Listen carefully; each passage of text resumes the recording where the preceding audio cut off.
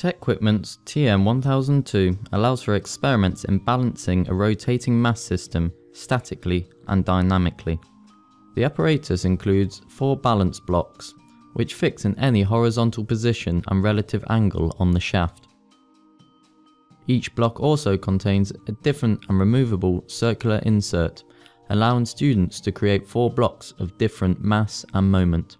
A transparent safety dome covers the whole rotating assembly. Dynamic balancing can be calculated using mathematical relationships between moment and mass angles, or using vector diagrams and Bose notation. The flexible mounts allow the assembly to vibrate, showing imbalance during dynamic balancing tests. Students fit an extension shaft and pulley to the end of the balance shaft. They then add weights to the pulley to measure accurately the moment of each balance block.